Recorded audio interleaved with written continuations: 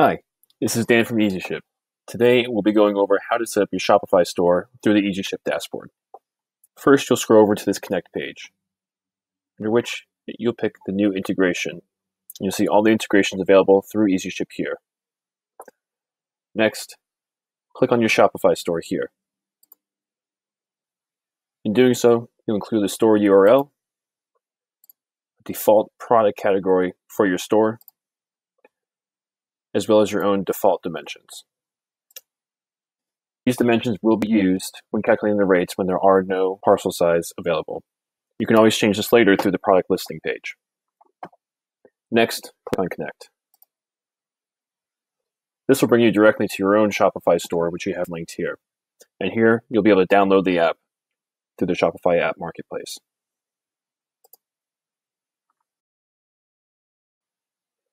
Once it brings you back, you'll see that your store has easily connected to your Easyship dashboard. You'll see a couple different options to sync your orders, your rates at checkout, as well as your products. Next, we'll be able to download your orders through the Create Shipments tab here. There are 3 ways to create a shipment. As you can see up here, if you click on this Add Shipments tab, you can either create an individual shipment, import from a file, or sync directly from your own Shopify store. When clicking on this Sync from Store, after just a few seconds, you'll see all your orders pull in that are unfulfilled from your Shopify store. Now that we've downloaded our orders directly from Shopify, let's click on one of them to edit the order.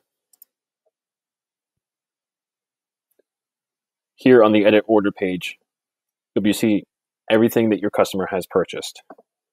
Description of the items down here, description of the origin, sales channel Shopify, the order number, as well as the order creation date. And above, you'll be able to see the dimensions of the entire order together. And it's important to note that these dimensions above are for the entire order and not for the individual products.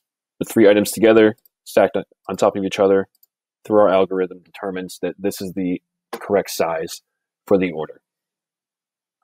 The weight is also calculated, and this, in addition to the dimensions, are very important for determining accurate rates.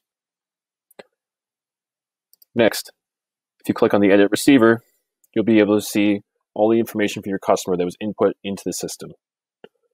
And finally, by clicking on Edit Courier, this will allow you to see all the different courier options that were available for the customer and that you have the option to edit through here. The choice on the top you can see is the customer's choice through Shopify. However, you can also see below different options should you want to use a different courier option.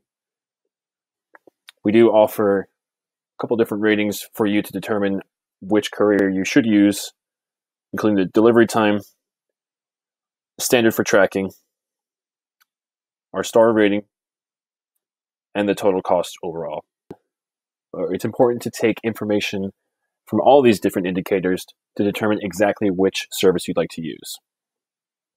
You may be able to choose an option based off of cost.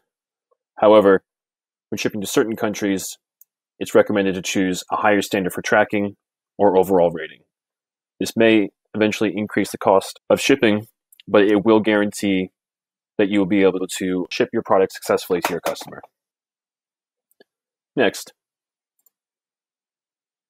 to purchase the label, all you have to do is click on the order here, go over to the Ship page on the top right. In doing so, you'll see this just to confirm all the information here for your store, for the courier. Choose whether or not you'd like to schedule a pickup or drop off below. Then, in the top right corner, click on Next, and then you can confirm.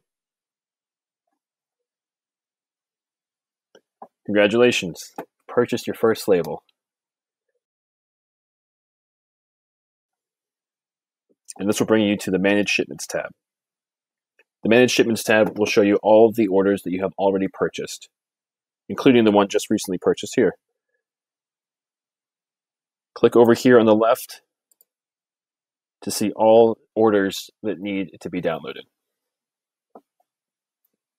Simply click on the order here, and click on the top right, Download Documents. This will download all the important documents that you need in order to print out to ship your item to your customer.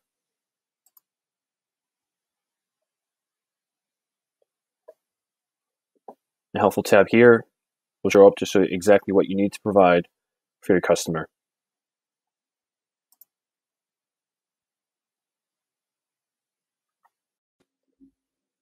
Next, we will go back to the Manage Shipments tab by clicking All to see all available orders that have been processed. Here you'll see all the important information for your order, as well as the Easyship ID number, order, receiver information, courier information, tracking, and the current status. Here you can see that you currently have to drop off the order to the courier in order for it to be shipped.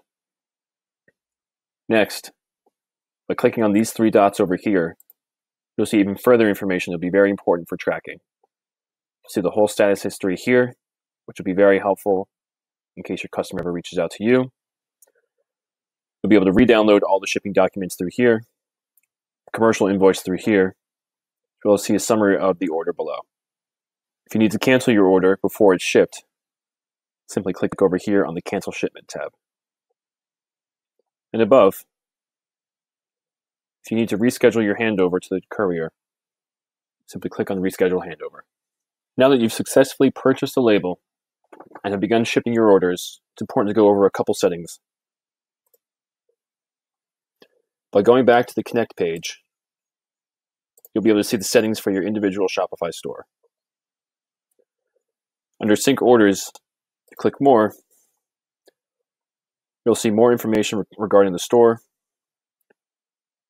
updating the order status on Shopify, and whether or not you'd like to automatically sync your orders from Shopify.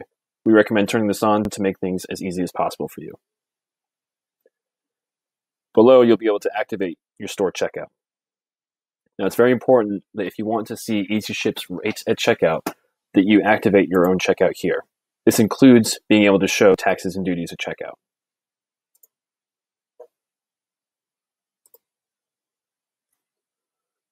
Now that my checkout has been activated, click on Settings, and you'll see all that's currently available.